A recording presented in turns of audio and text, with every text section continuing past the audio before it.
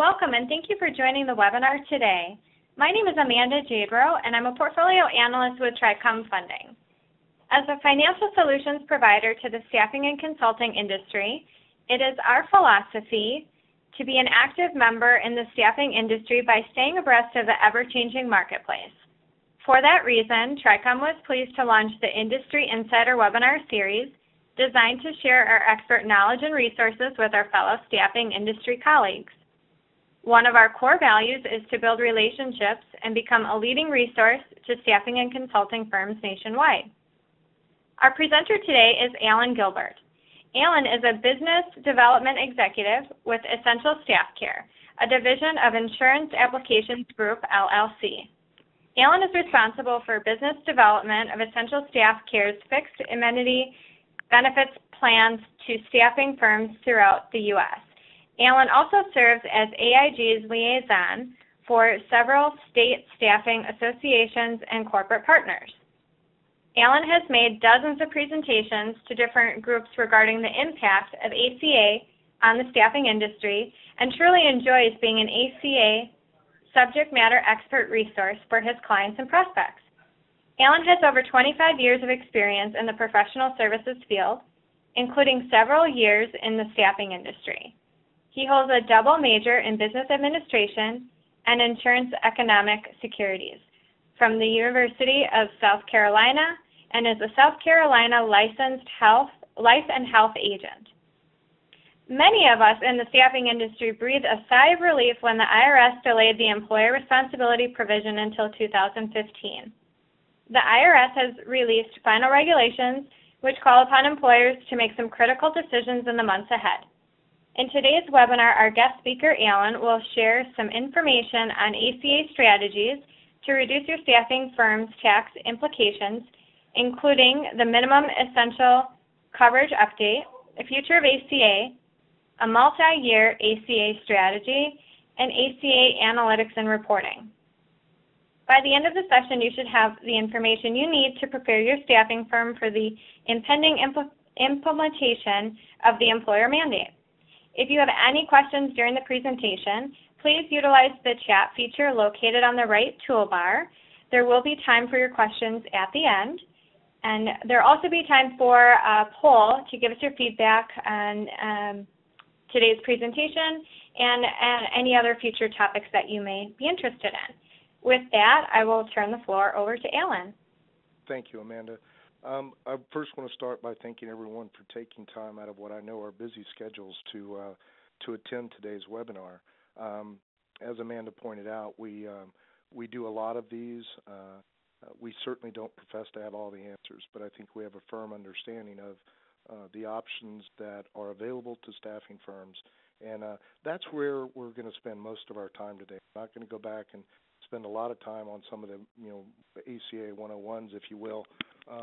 But I'm going to go through some slides, and I guess the first thing that we have to get disclosed is the fact that we're licensed insurance professionals. We're not tax advisors. We're not lawyers. We are insurance sales folks. I think we have a pretty darn good understanding of how this law is going to impact our clients and prospects, but the fact still remains that you need to consult with your own legal counsel and tax advisors as to how your participation in this program could in fact impact your firm.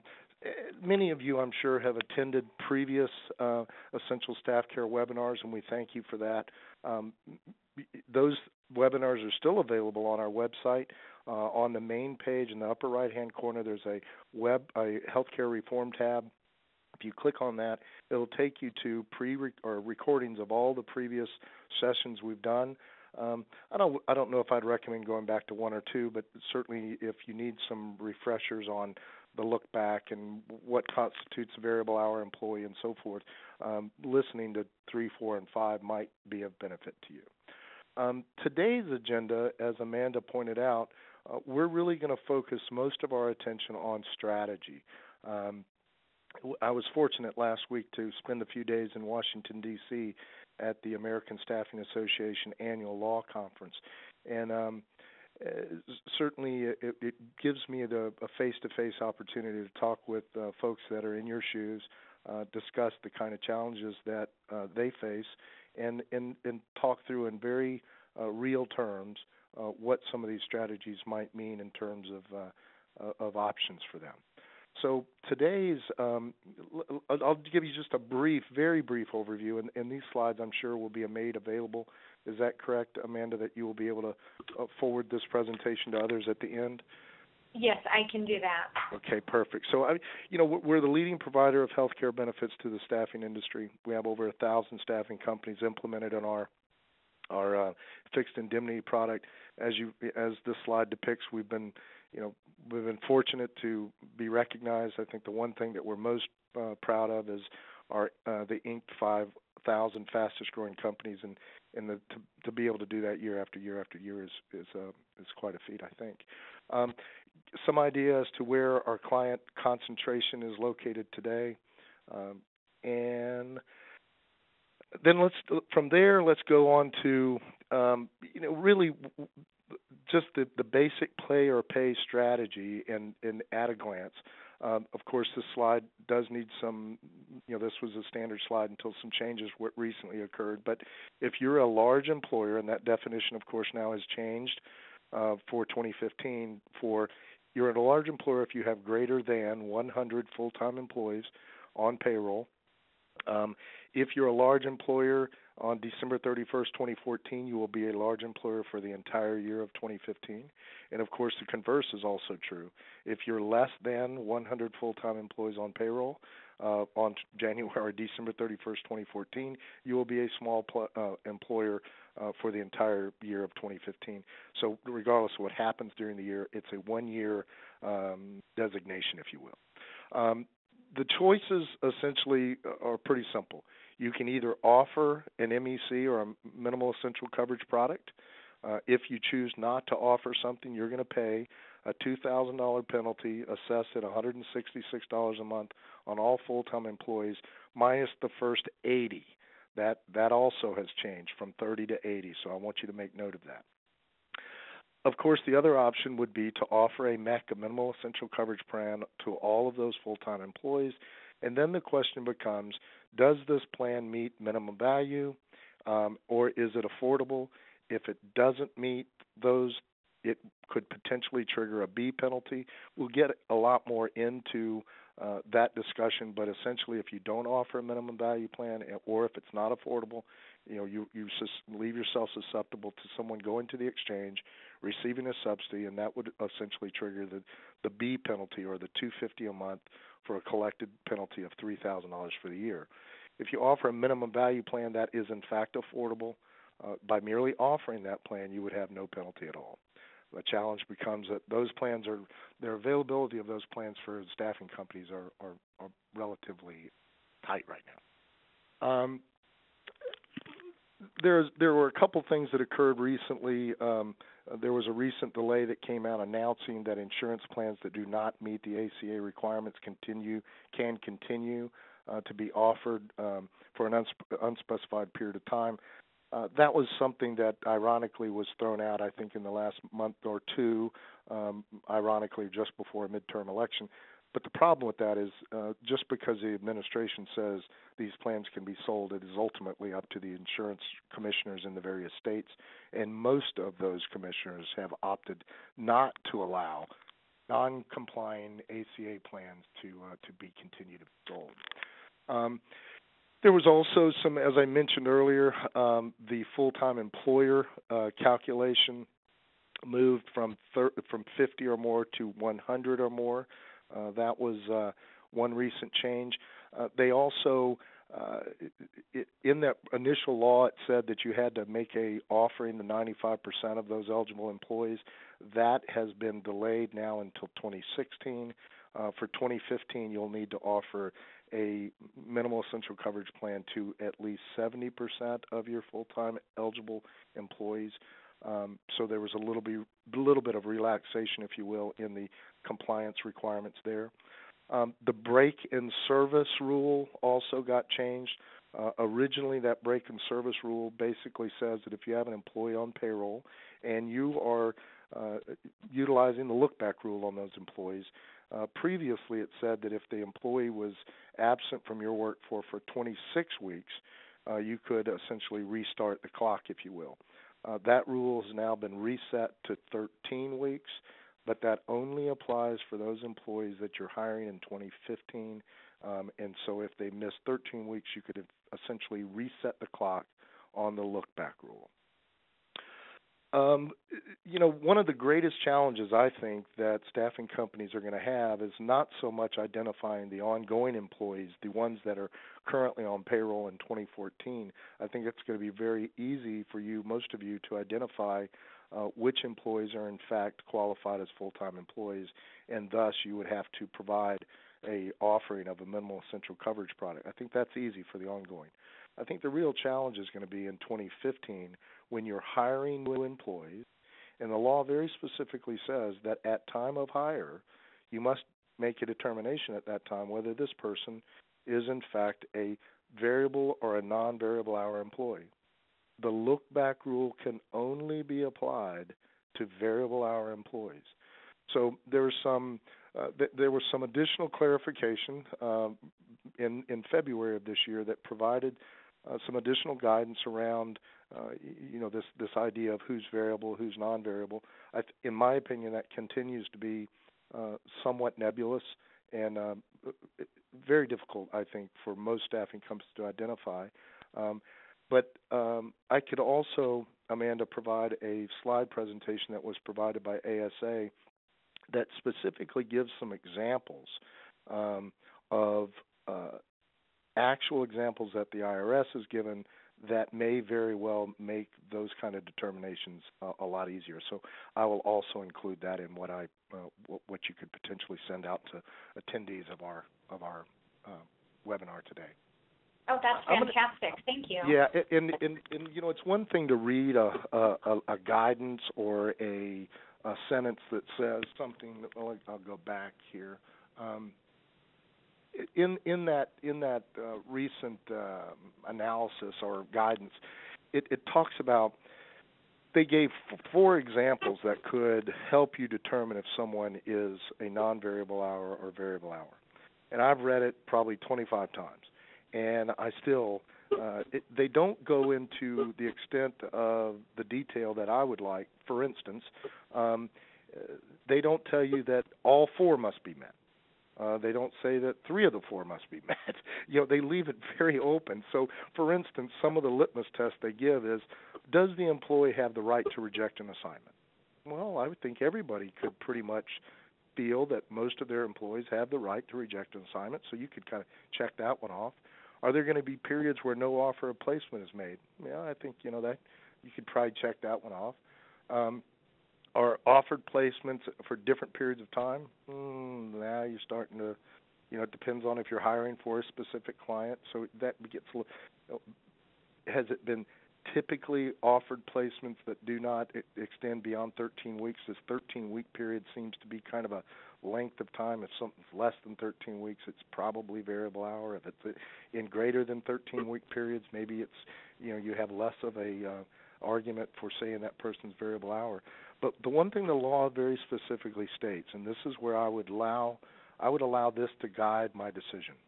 It talks a great deal about facts and circumstances regarding the assignment. So, for instance, if you're assigning Johnny to the XYZ company, and the facts and circumstances associated with the last 200 placements you've made at the XYZ company are that those people go to work and they work 40 hours or plus a week, and they work for some undeterminate period of time, I think the facts and circumstances surrounding that assignment would be difficult for you to defend that that's in fact variable, because it doesn't appear to be variable. It appears to be a non-variable hour. So I think there's certainly going to be some additional guidance in this area, but I just wanted to point that out. But in the examples I will give to Amanda, I think it's one thing to see a sentence, but it's yet another when the IRS actually issues something that says, here's some examples. So I'll make sure that she gets that for distribution. So now we're going to switch gears a little bit, because this is where I want most of our conversation to be today, is around the subject of strategy, and before we really can get into strategy, we really got to talk about, let's get some basic terms defined. The law says that you must offer minimal essential coverage to your employees in order to get over the A penalty. And again, you would only have to make this offering to your qualified full-time employees. A minimal essential coverage, that term, really describes more about where the employee is getting coverage, and means a great deal less as it relates to what level of coverage is being provided. So don't think about minimal essential coverage necessarily as being a certain type of plan, but rather it's where they're getting their plan from, and what they're specifically referencing are employer-sponsored ERISA qualified plans. So the purpose for the purposes of tax, minimal essential coverage means any group employer plan, health plan, except, and you can see all those things that are listed as exceptions. So anything that's offered as a group insurance plan, with the exception of accident policies, long-term care, dental, vision, fixed indemnity products, all of those plans are referred to as accepted plans. So those plans are specifically excluded from ACA. They don't meet the guidelines. They're purposefully accepted. The one thing that you don't see as one of the accepted benefits in that list is wellness and preventive plans. So we're going to come back to that in just a few minutes. Minimum value determines whether an employee actually gets a subsidy or not. And the minimum value plans are not to be confused with minimal essential coverage. Minimal value plans specifically refer to plans that have 60% actuarial value, and that's an insurance measure on the amount of benefits that are paid by the plan. But the more likely way to, or the easier way to interpret in your mind what a minimum value plan is, think about those plans as being the bronze plans that are being offered through the exchanges. The bronze plans are, in fact, those plans that meet the bare minimum 60% actuarial value. And it's whether an employer offers a minimum value plan or not that ultimately will determine if one of your employees can, in fact, get a subsidy through the exchange. So we'll actually talk a little bit more about that. We'll also talk a good bit about the idea of what's affordable. When the law says that a minimum value plan must be it needs to be a 60% actuarial value, and it also must be affordable to your employees, and that by definition is their contribution, the employee's contribution, cannot exceed 9.5% of their W-2 wages. So those are some of the basic guidelines that we'll use as we consider some of these other concepts. Now, a year or so ago, 16 months or so ago, we learned of this concept, and I don't know if I can necessarily track back where it originated, but some really really smart ERISA attorneys and people that were very familiar with existing ERISA law began making comparisons between existing ERISA laws and the new ACA.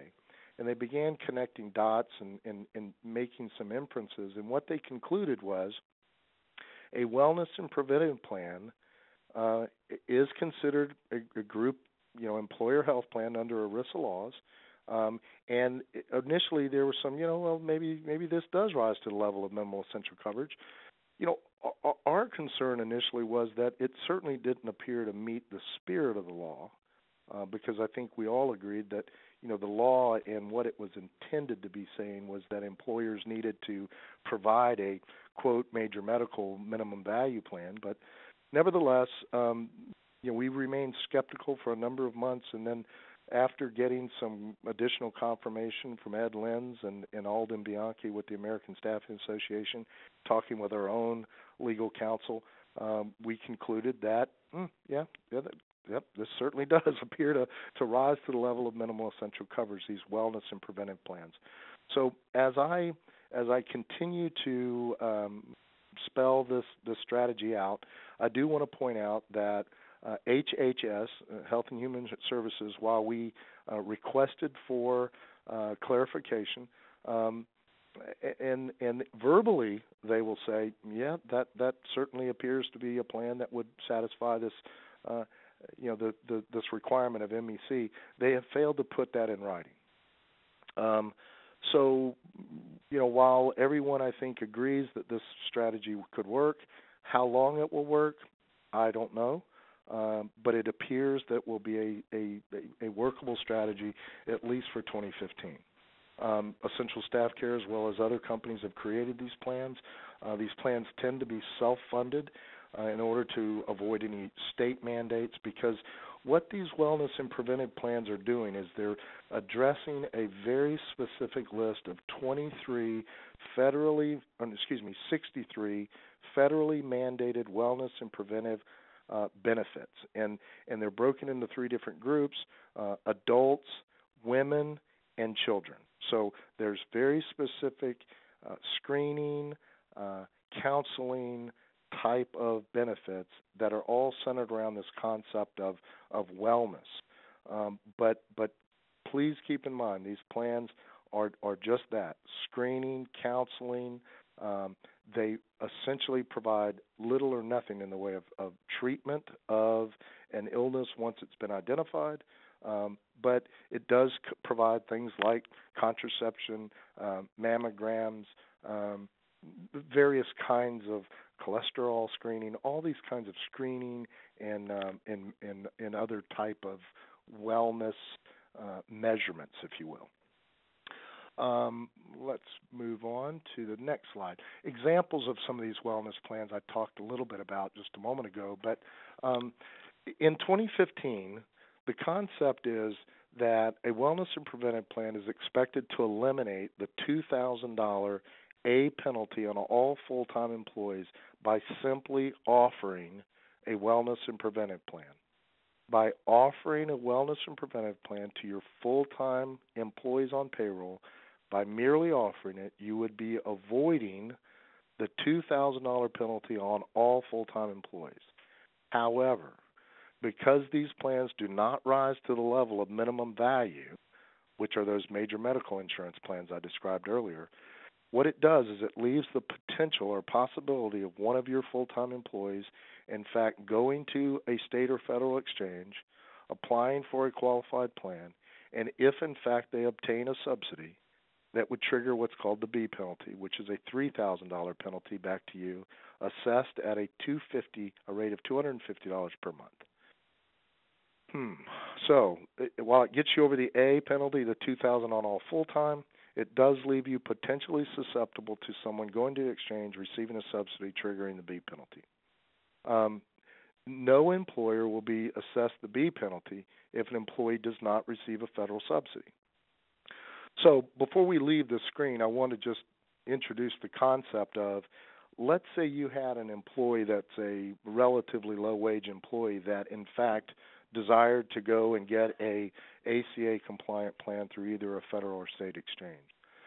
Through the process of qualifying for that program, if they meet certain guidelines, they may very well could be identified as being eligible for Medicaid, at which point they would be redirected to Medicaid. And if that were to occur, there would not be a $3,000 penalty because the employee would not have ever received a federal subsidy, but rather they would have been redirected to Medicaid for coverage. So getting redirected to Medicaid does not trigger the $3,000 penalty. So as each of you are thinking about your mix of employees on your payroll and whether you're in a state that has expanded Medicaid or not expanded Medicaid, these are the kinds of considerations that you need to take into account when you're truly trying to assess what kind of exposure there really is to you. So with that, concerns about wellness plans. Again, the one thing that we're really straightforward with our clients about is while this appears to be a workable strategy and one that could quite frankly be one of the most cost-effective strategies for our clients, it's certainly not without some concerns. There's this concept about this actuarial certification. We feel comfortable that the plans that we've developed, and I'm sure that others that have designed these plans have gone through the necessary steps to ensure that they are actuarially certified as wellness and preventive plans. So, but obviously, you'd want to make sure that whoever you're buying this product from, that they've crossed their T's and dotted their I's. The other concern is, could this be a short-lived solution? Well, as I mentioned earlier, we've had a difficult time getting anything in writing directly from HHS, Treasury, or the IRS, but verbally they will state, yes, those plans do appear to satisfy, and I can see where you guys arrive at that. But again, this could be a short-lived strategy. We feel confident that it's going to be good for 15, but how much beyond that, I can't say. I think we have a couple things that are at work that are working in our favor. I think that the midterm elections later this year will be the reason why not a great deal of additional changes will be made to ACA, because the administration certainly doesn't want any other new backlash, if you will, from ACA to impact the midterms. And once we get beyond the midterms, of course, whether we like it or not, I think the majority of 15 and 16 are going to be clearly focused on the next presidential race. The question then becomes do they really want to kill a strategy like this that could potentially impact literally thousands of business owners in the segment of industry of staffing if they were to do away with this strategy? So, more to come. Stay aware. We certainly will advise people as we learn. As I mentioned, the self-funded plans, the reason why these wellness plans are self-funded is to avoid individual state mandates. Because they are self-funded ERISA plans, they only have to adhere to federally mandated benefits. So by having it self-funded, it avoids the state. I talked a little bit about that. Let's see, underwriting, administrative issues. It's okay for full-time. It's questionable for part-time. Do you really want to offer a benefit plan that is going to be, by the way, these are monthly premiums or attachment points. You refer to attachment points when you're talking self-funded, but the fact is these are not going to be like your fixed indemnity products that you're familiar with today that have weekly payroll deductions. These are going to be monthly list bill plans.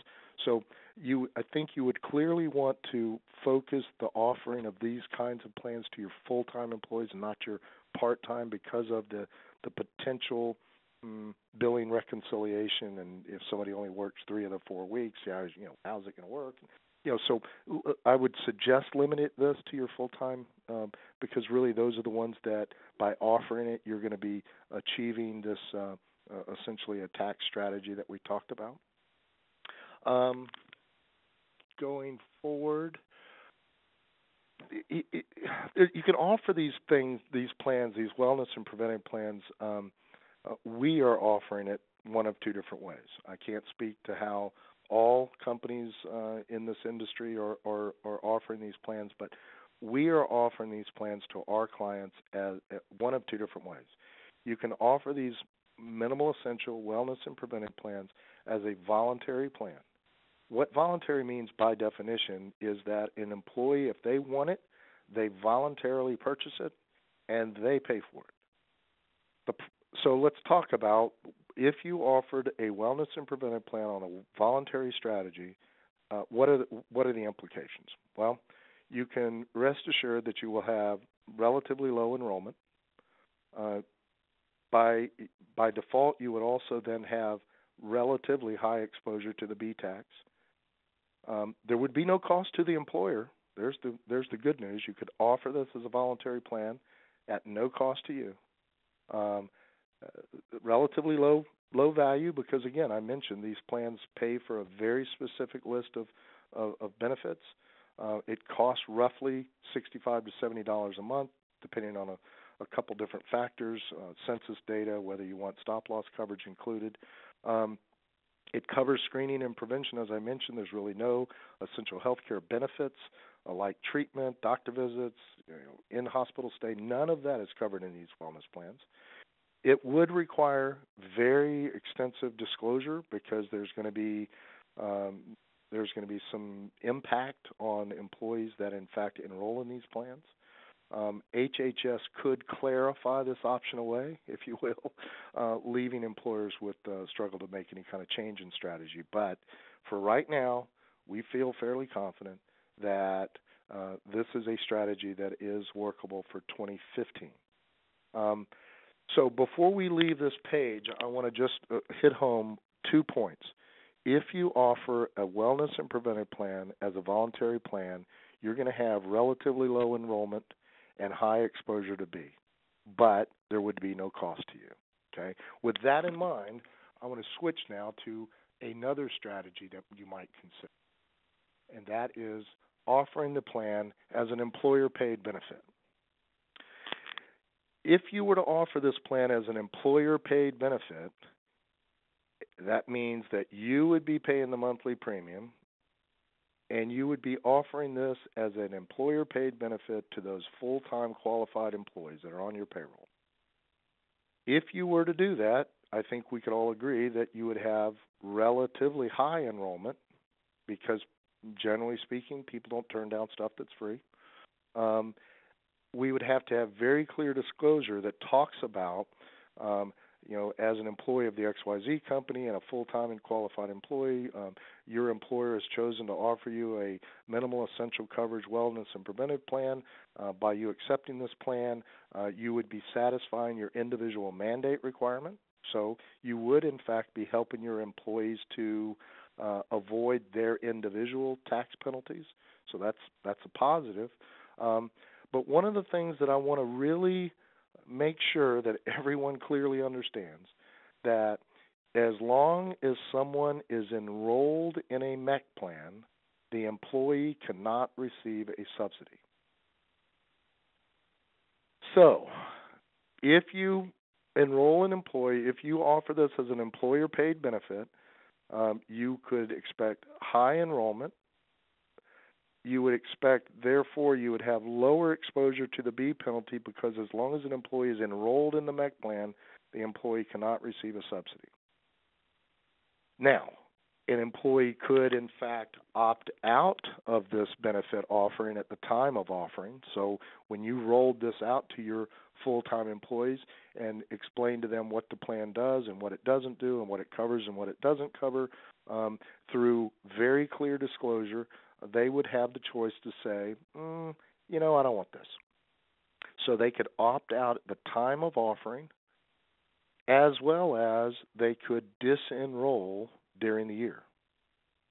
In either of those cases, because they would no longer be, or in the case of opting out at the time of offering, they would have never enrolled, therefore they would be free to go to the exchange and apply for an exchange qualified plan and potentially receive a subsidy.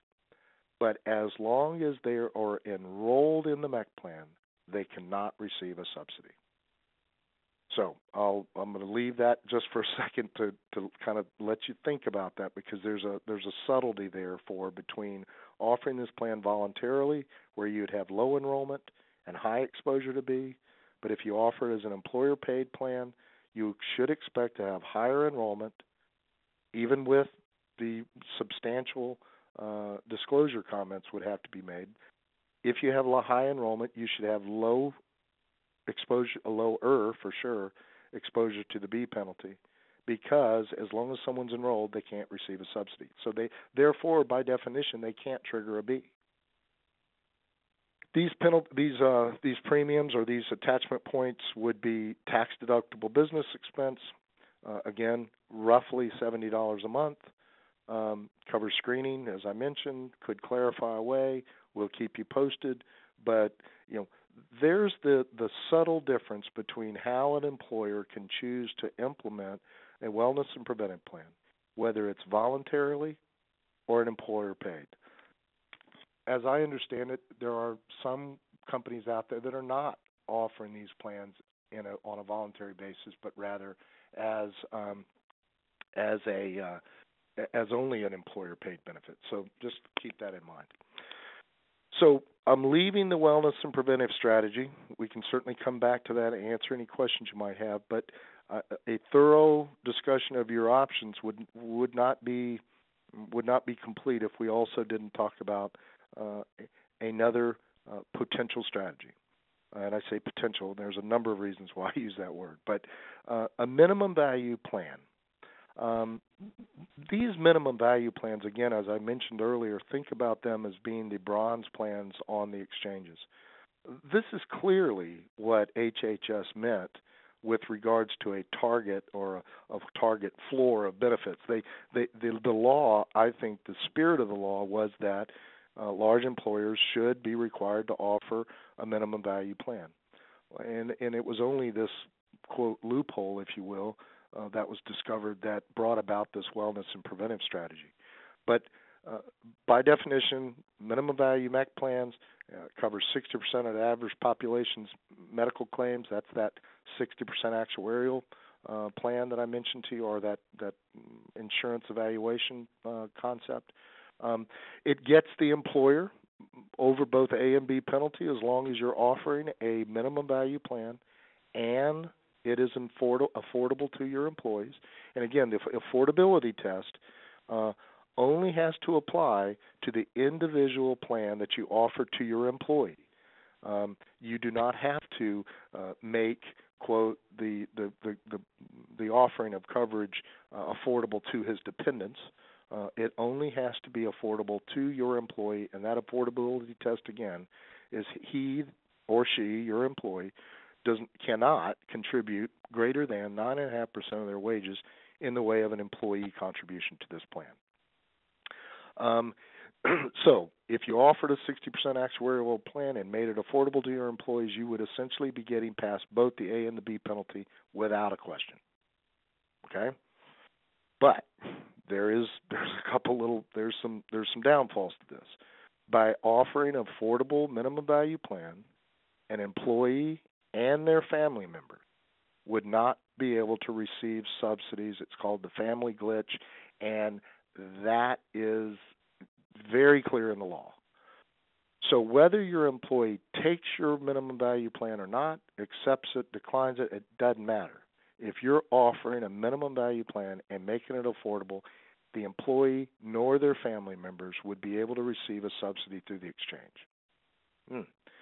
When I pose that to clients and prospects I've talked about, I get mixed reactions.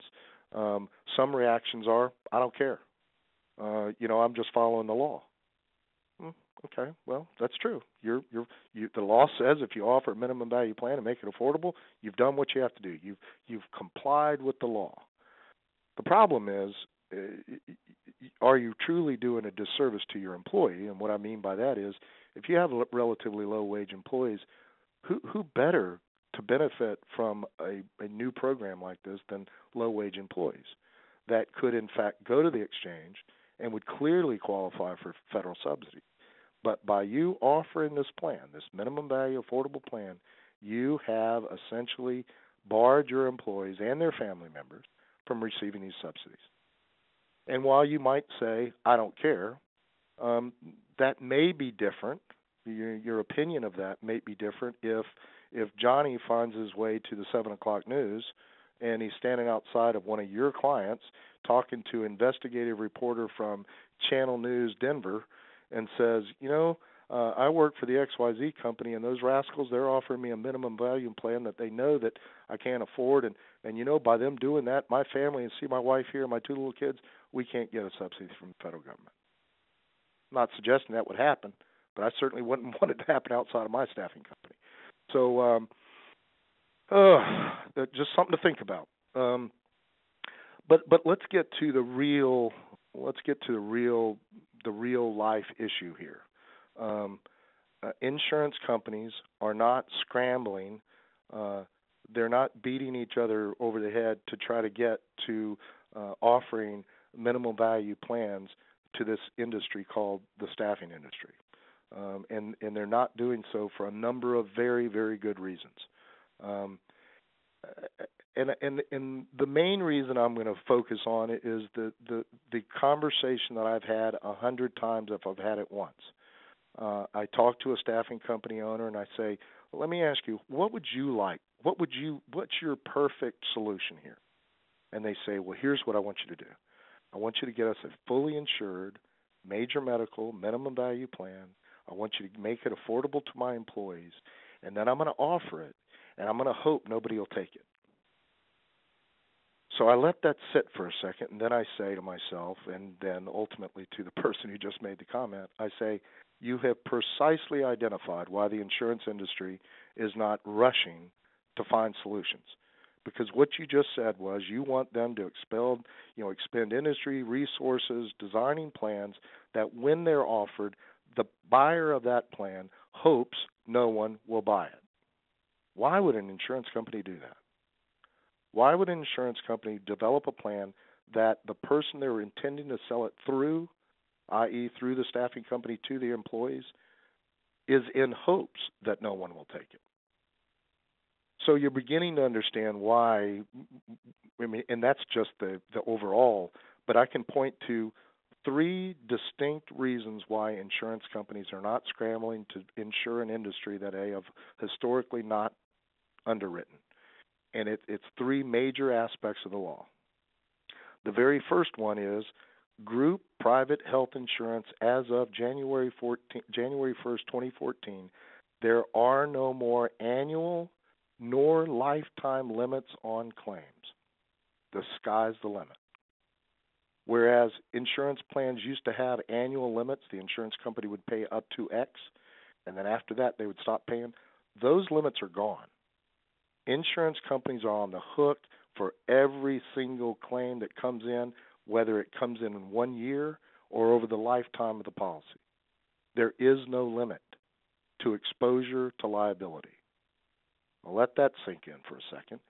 And then on top of that, they said in the past you had certain participation requirements. In order to have a group health insurance plan, if you had 70 or if you had 100 eligible employees under the old rules, a carrier might say, in order for this to be a valid plan, I have to have 75% participation. And that participation, while an unknowing person looking at that might say, well, gee, that seems unrealistic. It's really not, because it's the only way insurance companies were able to spread the risk associated with sick people versus healthy people. By having good participation, they were able to distribute that risk. The requirements of participation have been taken out. Insurance companies can no longer require a certain level of participation. And then third, and this one is just as hard-hitting, there's an aspect of the law that says that a group health insurance plan must pay out 85% of premiums collected in claims, and it's called an 85% loss ratio. Insurance companies must pay 85 cents of every dollar they take in claims.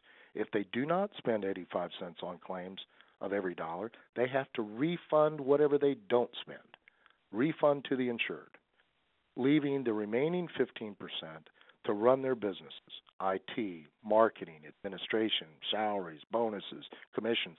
15% is what's left. Wow, that's tough. Let's hope hope the government never steps into staffing companies and says, hey, this whole industry as of January 1st, 2015 must operate on a X profit margin. Let's hope that never happens. But that's what we're dealing with. So obviously, quoting has become a very, very difficult, thing for insurance companies to write an industry they have historically not ever written before. Are there some plans out there available? Yes, there are. They tend to be plans that are designed for very large populations. For instance, we have a partner that will allow us to offer fully insured plans to staffing companies, but they must have 3,000 people on payroll. So the business rules become pretty daunting for a lot of companies. There are self-funded minimum value plans out there. We continue to work on the idea of offering a self-funded minimum value plan. But again, there's a lot of issues regarding major medical self-funding for all the reasons I just talked about, not to mention just the unlimited claims exposure. Even with stop-loss coverage, which you wouldn't want to have a self-funded major medical plan without stop-loss coverage, even that would only cover you to a certain point, and once your claims blew through that, if they did, you would be on the financial hook for that. We've had some recent conversations with our friends at Blue Cross Blue Shield of South Carolina, and since the beginning of this year, this is a very interesting point to think about. They are receiving $1 million plus claims at an unprecedented rate, the likes they had never seen before.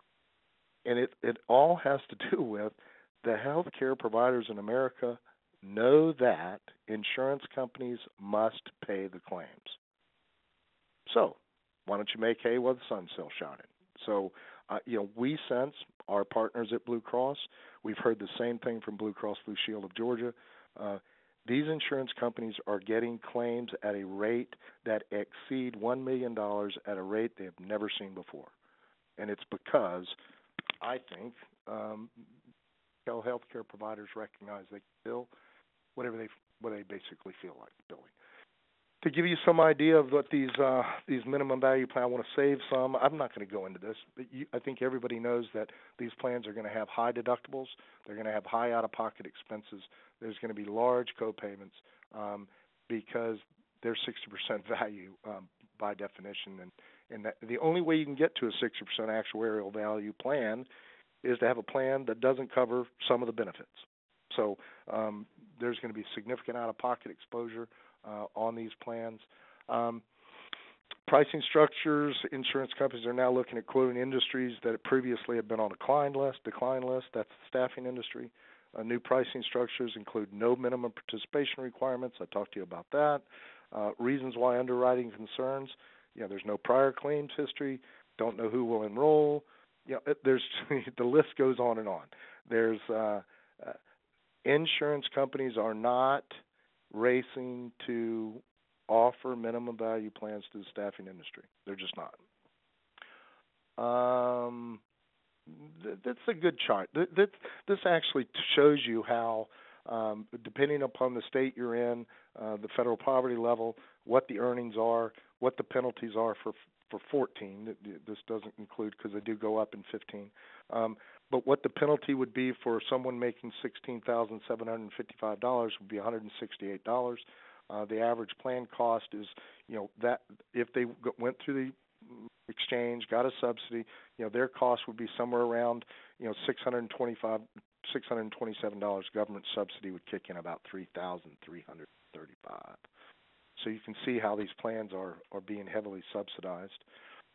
Let's talk about where we think it's going from here. We think it's highly unlikely this bill is going to be repealed or replaced with a new law or new regulations. Certainly no likelihood of any changes between now and the midterms. Will we potentially see something in 15? I guess anything's possible at this point. More likely, there will be an eventual replacement of private health insurance to a single-payer system or a version of it. Most likely, the bill will continue to be amended or fixed, so employers will continue to scramble to comply. The compliance burden of this will probably drive more employers to opt out and simply pay the tax. There was a recent study done on S&P 500 companies, and a study was done that said that if the Fortune 500 companies in America opted out of offering major medical, they could save in excess of $700 billion in the next 10 years. That's a lot of money. And more companies around this country, in our opinion, will be analyzing the escalation of their premiums and simply saying, no mas. I'm going to get out of this. I'm going to figure out if I have a $2,000 penalty if I don't offer a benefit plan to my employees, and I'm currently spending $9,000 per employee on benefits, it doesn't take a rocket scientist or a CPA to determine that it might be best for them to opt out. Now, what they will do to soften that blow of their employees being, going to the exchanges, I think there's a number of strategies employers might take to soften that blow, if you will, allowing employees to, okay, we're no longer going to offer a major medical plan. You're going to get your catastrophic care through the exchanges. Oh, and by the way, as an employer benefit, we're going to pay for an increasing shift to defined contribution plans. That's where we think the industry, if it stays on its current path today, more and more employers would begin to opt out. So with that having been said, you got to ask yourself this question. If employers in America who have historically offered major medical insurance to their employees are considering opting out, why would an employer in an industry that has never offered major medical plans consider to jump in? Why would a staffing company offer a minimum value plan when, in fact, those who have historically offered it are considering getting out? Just something to think about. So with that in mind, I want to leave some time. A couple things we want to keep an eye on. The auto enroll, we're keeping an eye on that for you. It's something that if it ever got enforced, it would be a kick, a hard one to not just this industry, a lot of industries. So we're keeping a close eye on that, the auto enroll. I'm not going to go into this because I think everybody knows that while plan specs are important, the real important factor when you're considering what plan to do business with or what company is understand what they've done in the staffing industry and how have they successfully administered plans that are currently being used in this industry. Because let's face it, administering health insurance plans for the staffing industry are a great deal different than offering it to a traditional workforce that doesn't have 400% turnover. So administration is the key, not plan design.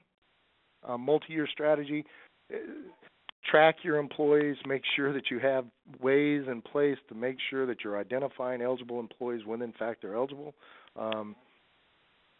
There's a number of software systems out there that are doing a great job. Make sure you're tracking your employees, make sure you're closely watching it.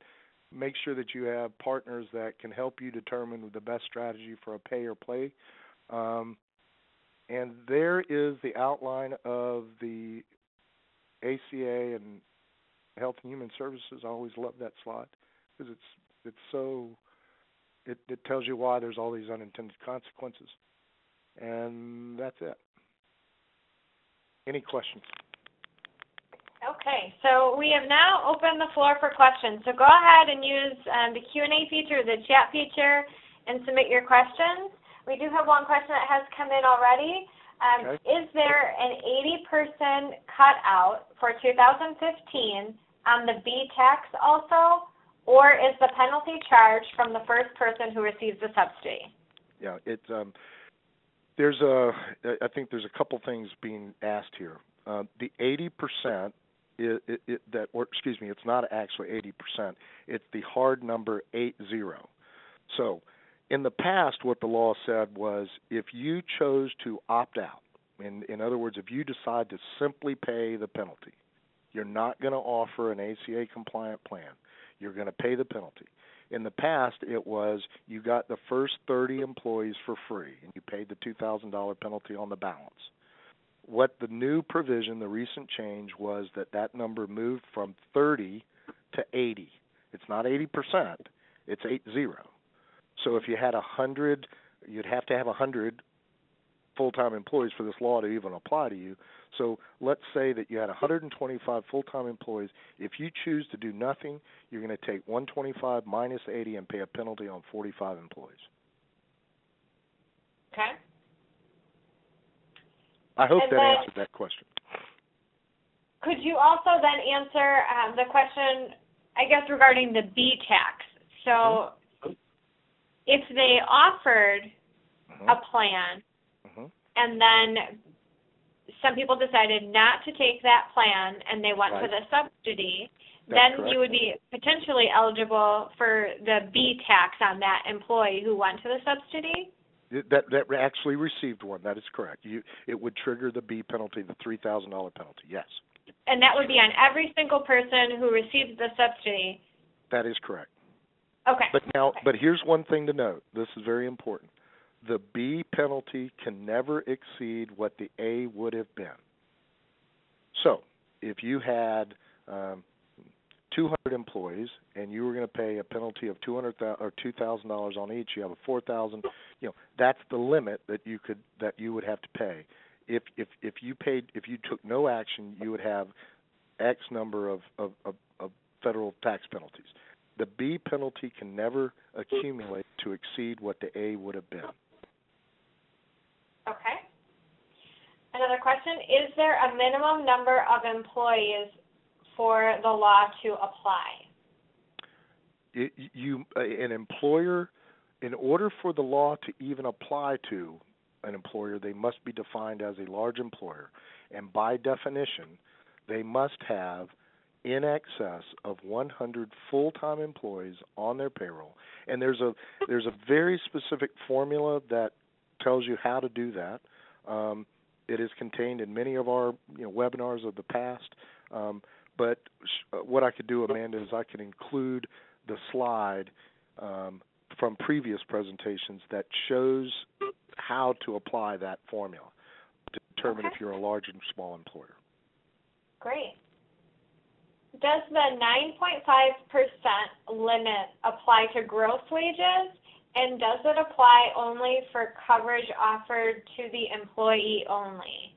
Very good question, and it's yes to both. Yes, it applies to gross wages.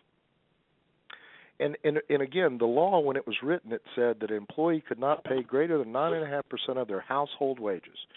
Well, how in the world can an employer know what Johnny's household wages are? I mean, it's the most ridiculous thing I've ever heard. So they created a safe harbor, and they said, okay, all right, fine. You can use this. You can determine affordability on the individual's W-2 wages, and the affordability test only has to apply to individual coverage. Okay. So I think that answers that question. I think so. Okay. Now I have, if my head count is below 100 on December 31st, 2014, I escape ACA penalties. Do I not need to account for temps that worked for short periods of time during 2014 but are no longer working for me? No. If you do the large employer test, and that is a formula that's different than the look back. There's a very specific formula to determine, are you a large or small employer? If you apply that formula to your payroll and you conclude that you are under 100 full-time employees, you will be under 100 full-time employees for the entire year of 2015. I would suggest that if you go through and you apply this formula and you determine that you are less than 100 full-time employees, I would suggest pouring yourself a big glass of wine and enjoy. Sounds good. That's what I would do, but that's not maybe the way everybody rolls. But yeah, I mean, you only get tested once. If you're deemed to be a small employer, you're a small employer for the next 12 months. If you're deemed to be a large employer and you lost half your business in February, you would still be considered a large employer for the remainder of 2015 regardless. So there's a positive and a negative edge to that one-time test or annual test, if you will. So then every year you should reassess if you're at that 100 or more? Absolutely.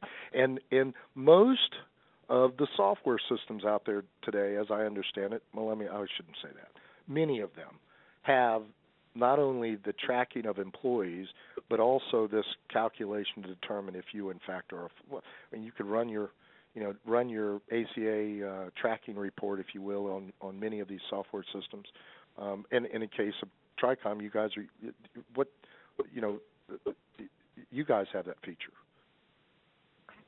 to determine if someone is a full-time employee. You're tracking that. Right. Okay. All right. Would the current plan that our employees purchase through you guys still fall under the definition of not a MEC plan, Or is the plan now acceptable through 2015? No, it is clearly not. It is not an MEC plan. It is not an ACA compliant plan. But interestingly enough, the plan that we offer is being consumed at a record rate, and a lot of that has to do with, first of all, it delivers great value. I mean, it's first dollar coverage, no deductibles, no co-payments. There's a lot of benefits to it, so I won't go down that road. But the most important thing, and this is where we see the growth not only just of our plan, but fixed indemnity products in general. Employees are going to go to these exchanges. They're going to buy the least expensive plan because that's what people do. And in the process of buying the least expensive bronze plan, they're going to have the highest out-of-pocket expenses associated with any of the plans. So when Johnny realizes that while he has great catastrophic coverage, he's still going to be responsible for the first $5,000 of out-of-pocket expenses, he's going to look to an indemnity product to help him use as a gap product to cover those out-of-pocket expenses. That's going to be the trend, no question about it. Because I've often said, if you make $9 an hour and you have a $5,000 deductible, it might as well be $5 million because you don't have $5,000. Okay. And is there a resource where they can find the formula to qualify as a large employer? Absolutely. And that was the slide that you were going to provide to me? I can provide that to you, but those of you that are ASA members, they're on their health care white papers, they cover this very extensively. But I can, Amanda, provide you with the slide that covers that formula. It's actually very simple. Okay. I won't burden you with it right now, but it is very simple to apply. Yeah, that'd be great. And then I will email it out to all of the attendees today so that you have that for reference. Perfect. Any other questions out there? We certainly want to answer them while we're here as a group that others could benefit from the answers. I don't have anything else that has come in at the moment. Did you have any other final comments or thoughts that might be helpful to share with the audience today? Had some great questions. Well, we have had some great questions, and I appreciate it. And again, I appreciate the opportunity to, again, I guess in wrap-up, we don't profess to have all the answers. I don't know if there is such a thing as a perfect solution, but we're certainly working diligently to help our clients avoid or minimize the tax penalties associated with this law. Those of you that do not have relationships with insurance professionals, and particularly those that have experience in the staffing industry, we'd welcome that opportunity.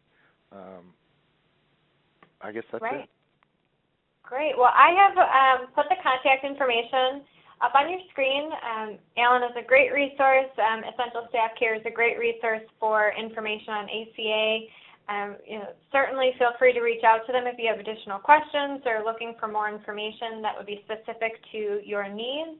I will follow up today's presentation with an email to everyone. I'll attach the slides for you guys to look at, as well as the additional handouts that Alan will be providing to us.